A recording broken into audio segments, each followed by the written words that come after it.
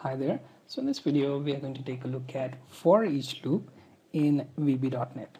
So the first thing, open Visual Studio, and the next thing is to create VB.NET console application.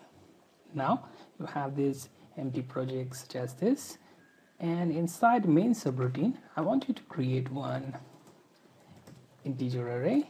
So let's name it dim integer data, and then as integer.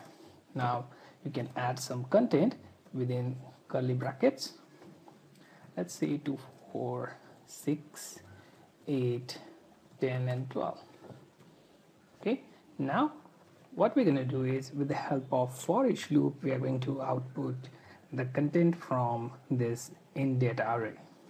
Okay, so let's use for each, and then item in integer data, we are going to simply use console dot write line.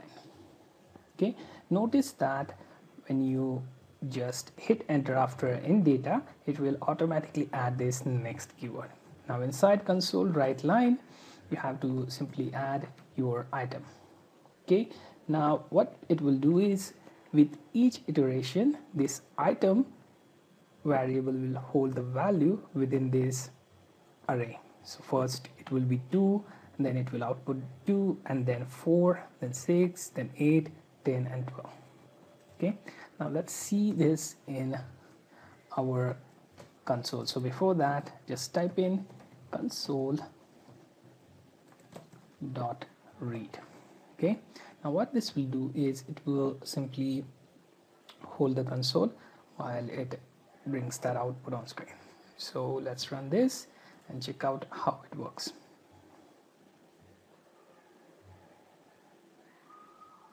Now as you can see, my console has this output of 2, 4, 6, 8, 10 and 12. For every value within my integer array, it is outputting that with this item variable. Okay, so the flow is something like, we created first integer array, you can create character array if you want. Then with for each keyword, we have created another variable to access our integer array, and then that variable will output with each item taken from that array. So most of the time, array and collections will make use of for each variable, and then at the end we are going to use next to keep the loop going. So this was a short video on how to use for each loop in VB.NET.